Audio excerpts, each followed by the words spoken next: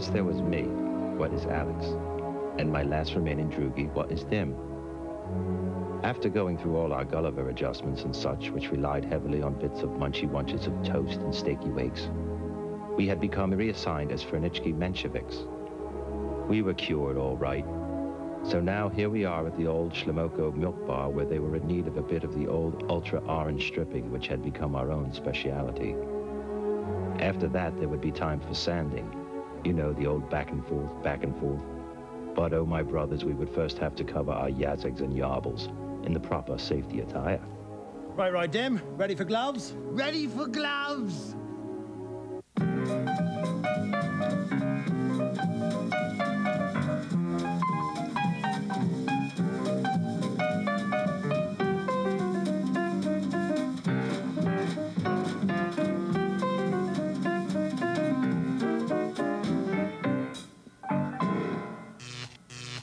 Come on. Come on. Come on.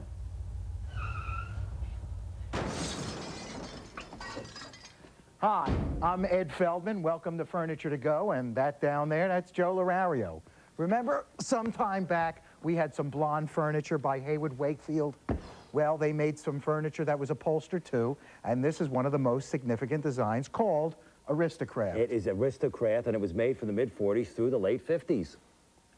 You can see these pictures. There were a variety of fabric choices. Solids, floral patterns, even two-tone looks. Well, you can see what's happened to this Aristocrat set. Somebody put this cold, shiny vinyl all upon it, and yellow yet. Well, you know, this might have been original. Nevertheless, we loathe it. And you can't call this type of furniture collectible, maybe classic, you could. You can't call it antique because it's not. No, made in factories. So we have no moral or economic qualms about recovering it. And so we're not diminishing the value, but raising it.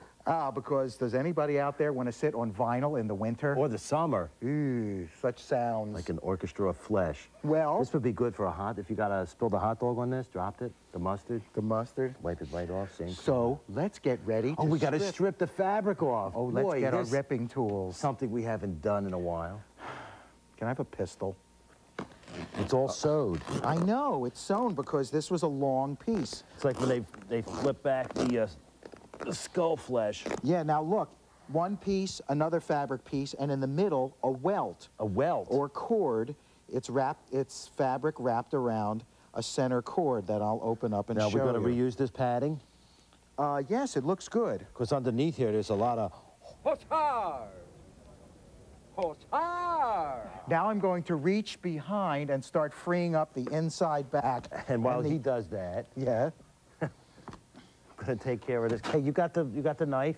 Yes. Can I have the Swiss? There you go. Look, as I free that up, this will start to pull out. No, the side. And look. Oh. This is almost felt. It's like felt. It's a real light felt. And that's the flap that they use to attach the colored fabric to the frame. Oh, and you have to reach back and free that stuff all up, because it's all tacked to the frame. Look over here. It's all modular. See, this has been put together. Put this in here, right? Don't do this at home. And then you got screws in here, right, holding this arm to the frame of the sofa. That's another good part about Haywood Wakefield. He can take out about 6 screws, and this whole arm will be pulled off, which will facilitate stripping and upholstering, because we'll be able to upholster that arm separately.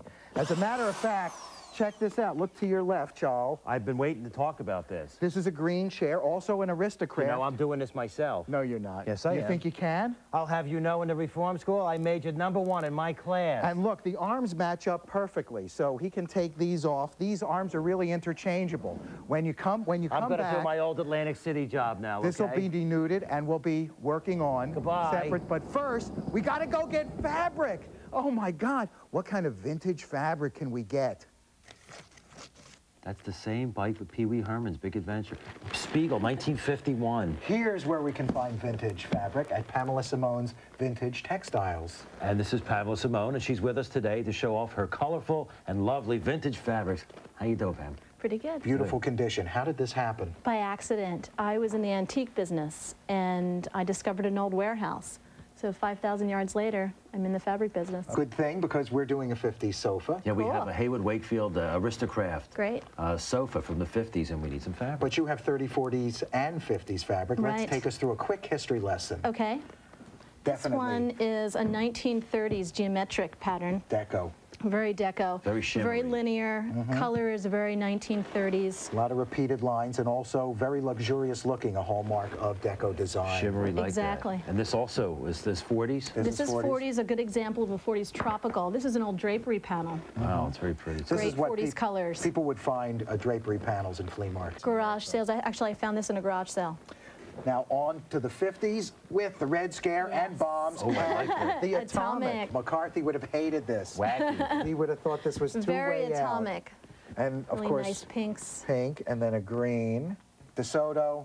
He discovered Very the soda much so. water. It's very beautiful. However, I think we're going to settle on You want to this. tone it down a little? Yeah, a little bit. Still a 50s Still fabric. nice, a Still nice 50s, weave. It's a 50s twill. colors. Very nice. But it's going to resonate off another color that we're going to put on the sofa. And it's Great gonna- on a Hayward Wakefield. Can't we do the pillars in that? We'll talk. Thank you, Pamela. You're We welcome. will be Thanks. back again, rest Now assured. we got the fabrics. care. Nobody has fabric like you. Got to get the fabrics. Now we got to put the fabric together with something. Got to get a sewing machine. Let's get out. Let's go. Oh, I hope we don't need change because the sign says no change. quarters.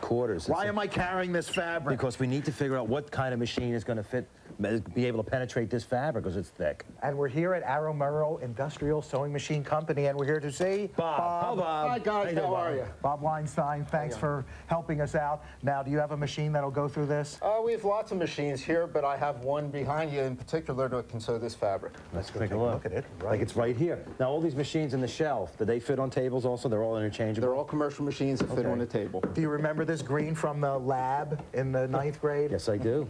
Tell us about this machine. This is a basic straight stitch machine, and it's made for sewing commercial fabrics like your upholstery. And it runs about 10 times the speed of the little home machines. Is that the main difference between a home machine and an industrial one?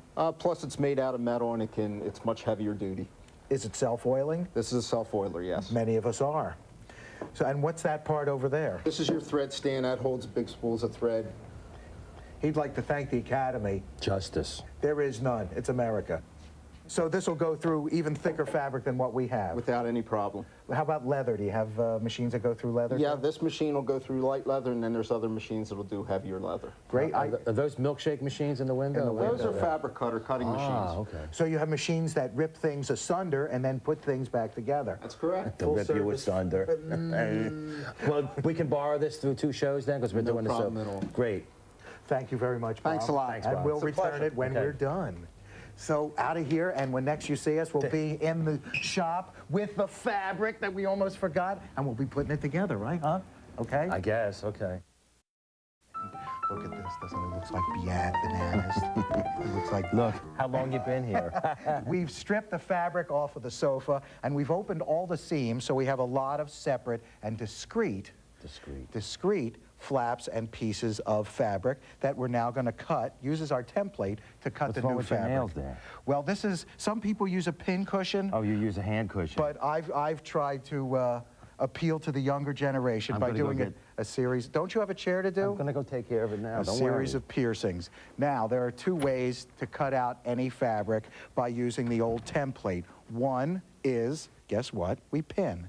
Now, here's how we pin. I've already pinned a series of straight needles. Sometimes you can use something called a T-pin. That's fine. And the important thing is to go perpendicular across the end of the fabric. You don't want to pin the new fabric to the old fabric this way, but across. I'm just going to take these out.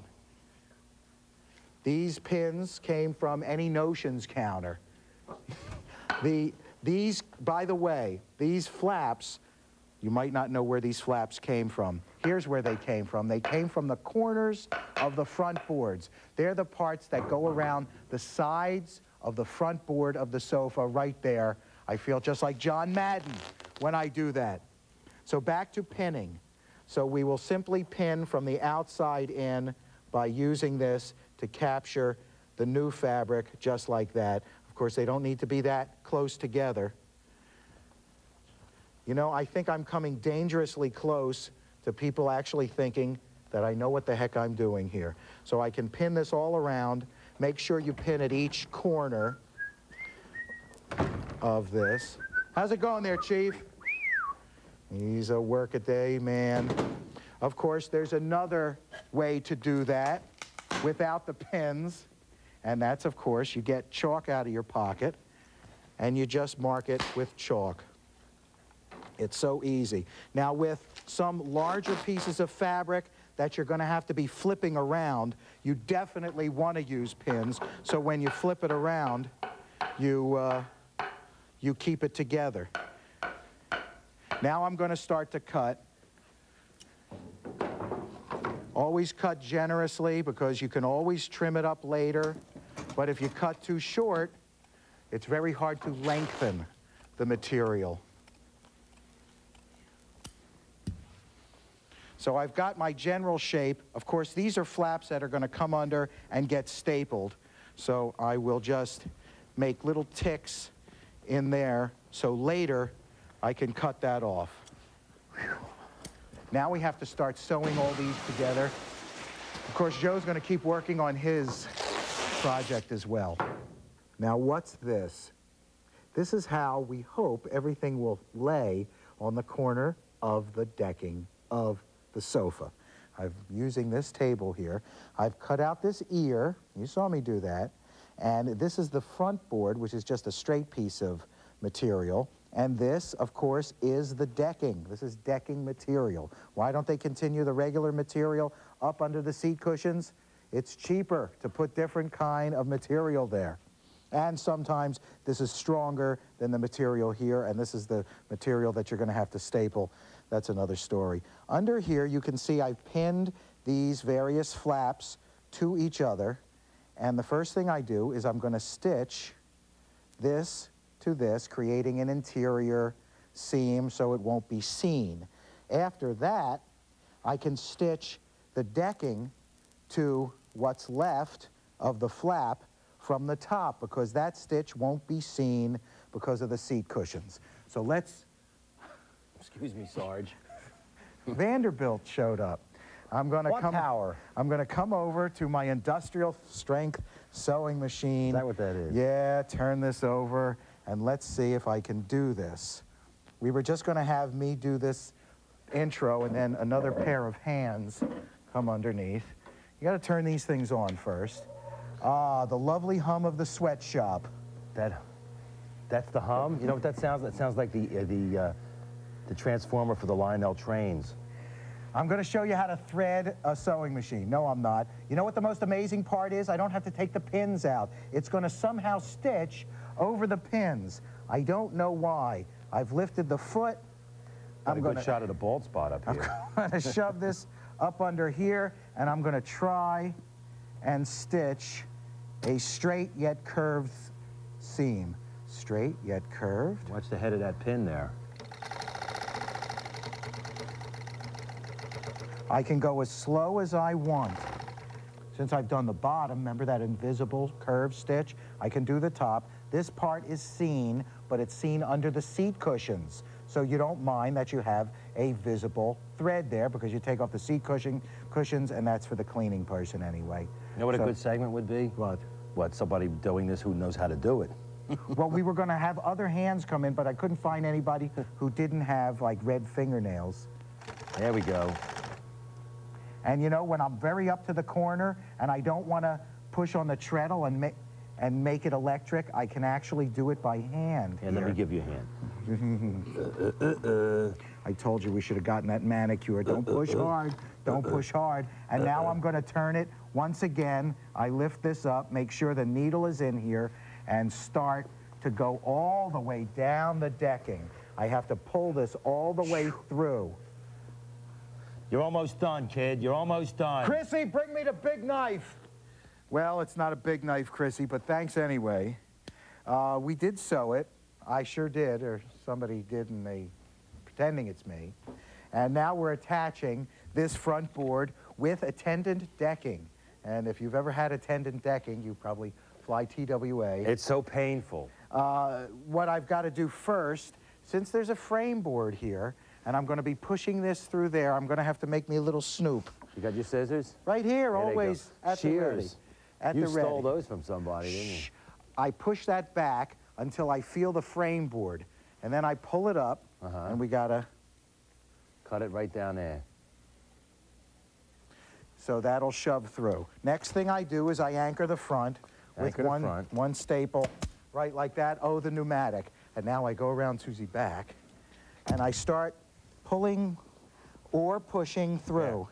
Hey, I feel somebody else's hand. Oh, it's you. Watch your cotton batting there. It's all right. You See? got it? Looks One nice. and if it tears up a little, it's okay. Modular. Because you're going to put stuff over it anyway, so who Start cares? pushing it through, Joe. I can't. I'm going to ruin my nails. Push it through. There we go. There we go. Hey, there's There a we- piece of fried chicken in here. Look, one staple right in the center here. Come here, you hose, you. One, tight. Oh, you got the finger. That's okay. Now I'm going to come back around the front and start to work the front while Joe keeps pushing. Well, this Joe stuff is going keeps- underneath. It's all right. We'll build that back up.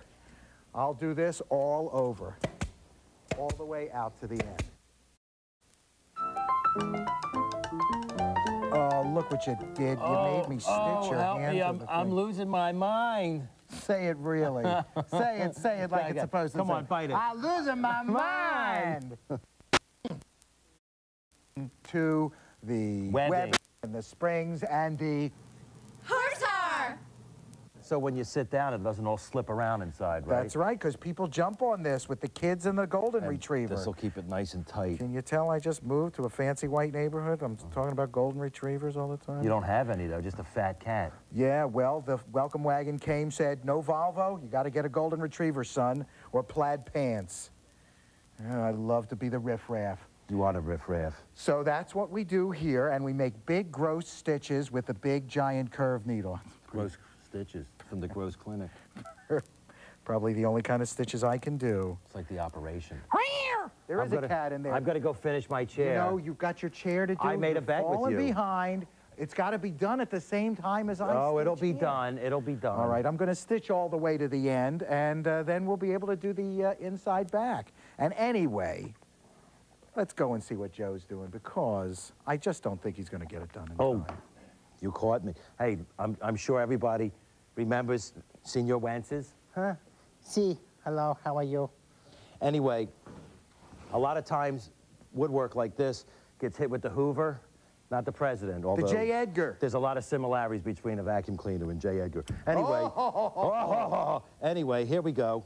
This is, you want to take the naphtha, okay?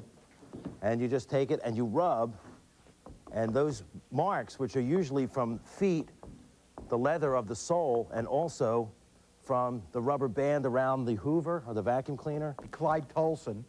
And you rub like that, and you get a nice, clean leg. And this was made by the Haywood Wakefield Company. This was their champagne finish, champagne. And then you take the lacquer, which is a clear gloss lacquer, and you just spray it right on there. And now you got a brand new finish again. You could sand that down lightly with about a 320 grit paper, and then tack rag it and apply another coat. You can put so much lacquer on that you got a big bun foot if you want. But don't, just do one or two coats. That's it. Say good night. Good night. Oh, just practicing my tone for the Philharmonic. We've done the decking, and now we're going to do the inside back. The inside back, as you recall, from our visit to Ms. Simone's, is a different color. It's going to be floating in the gray, which is an old Irish ditty. Now I'm going to pull this over the back, but first I have to repad some of the padding that's missing right here. Cotton batting fits in nicely. It adheres, and now I'm going to pull over the top because I've already forced the little tail inside. And as you can see, hi Joe, we've stitched this one, cut and sewn this arm. And of course the other end. You notice the arms are gone from this sofa.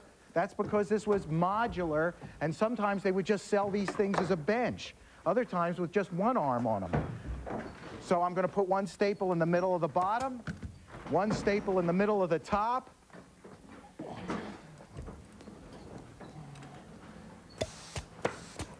and then just start working around. And I'm just going to work around and around and around until everything is tight and smooth.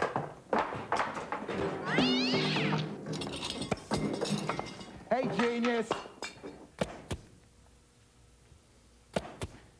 Putting in the staples on the inside back. Lovely, in a row. This is your move. 2, 3. Move, smooth that over top so you have a nice dome. And then this is the look that you get a nice, smooth top. I'm working with a short tail now, so I can tell when it's all straight. A long tail, more complex. I'll leave my long tail down at the bottom. And isn't that where it's supposed to be? How's it coming with your chair, Joe? I'll continue stapling. Here, I can make all kinds of horrible folds because this is going to be hidden by the arms of the outside. Smooth, like the cheek of Pamela Sue, whatever her name is. I don't even like her. Just finishing up the inside back. I know I'm going down in the corners. That's okay because I want to get the corners tight. And it doesn't matter if I pleat over here because it's all going to be hidden.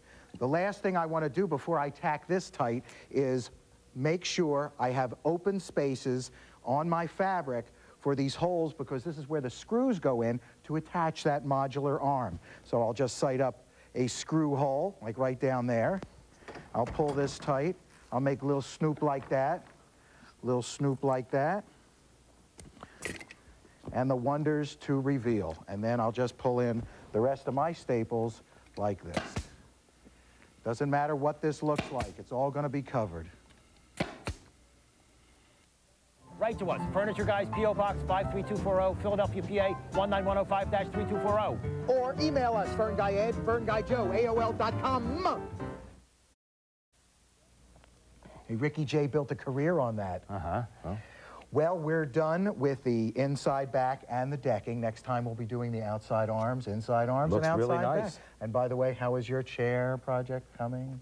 Don't worry, you'll be really surprised. You'll see it next time when we finish this up. And speaking of next time, I'm Joe Lorario. and I'm Ed Feldman. Be nice to your furniture. fruit and Hey, fruit. how's that cut coming on your hand? Well, I can't feel anything. I had all the nerves ending removed in my body. After the marriage.